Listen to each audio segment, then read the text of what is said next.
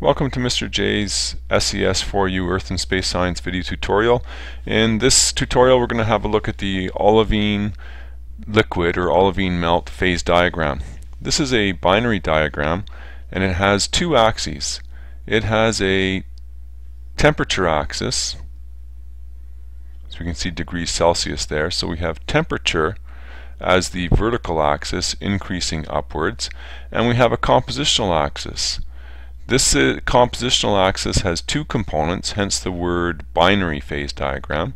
If we start on the left hand side, we have a representation of a pure magnesium rich olivine, and as we move to the right on this axis we go from 0% iron to 10%, 20% and so on, all the way to 90% and 100% iron. At the same time that the iron component is increasing in the olivine or the liquid, the magnesium component is decreasing. So this is a compositional axis.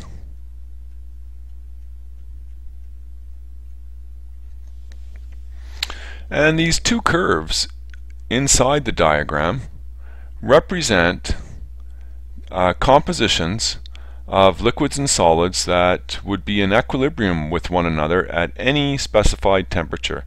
So if we took, for example, 1500 degrees, the lower curve is the crystal or solid composition. Then an olivine at that temperature in equilibrium with the liquid would have this composition, and the liquid would have this composition. So what do I mean by those compositions? Well, if we simply drop a vertical line, so I'm going to use a different color here. I'm going to use, why don't we use a nice bright blue color. If I start right here and I drop a vertical line down there, then I can read the composition of the olivine off of this axis. So in this case it would have 10, 20, 30, a little bit less than 35, say 34% iron, and then it must have 66% magnesium component. So that would be for a crystal of olivine at 1500 degrees Celsius in equilibrium with a liquid. Well, what's the liquid composition there? Again, we would do the same thing. We just drop a vertical line down until we hit the composition axis, and I'm going to use a let's use a magenta color for the liquid just to illustrate it. So there's the liquid, and the liquid would have a composition of 10, 20, let's say 22% magnesium and 78% iron.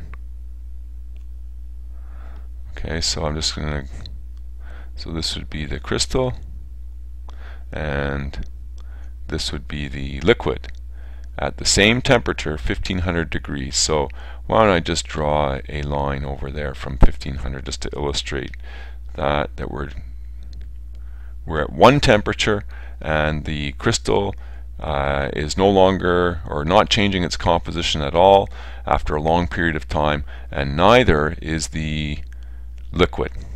Okay, so let's just label the rest of the diagram.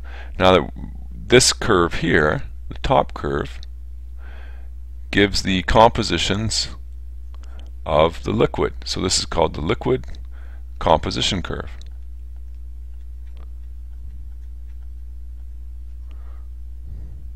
And the lower curve is called the, well, you can probably guess, it's the solid composition curve.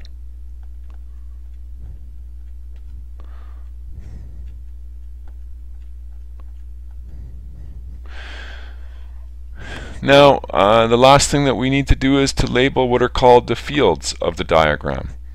And I'll just go to another color. I'll go to green. So we refer to the field above the liquid composition curve as the liquid field, and we label that with a L for liquid. And the field that is below the solid composition curve, we call that the solid field.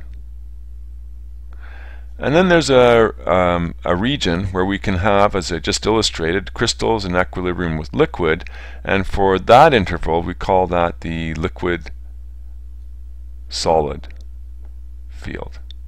And we usually label that with a L plus S or an X for crystal plus S. Okay, well that's an introduction just to the basic components of the diagram, and in the next video we'll look at how we actually record a cooling history for a very hot liquid olivine that cools from very high temperatures right down to low temperatures. So that's all for now, and we'll see you next time.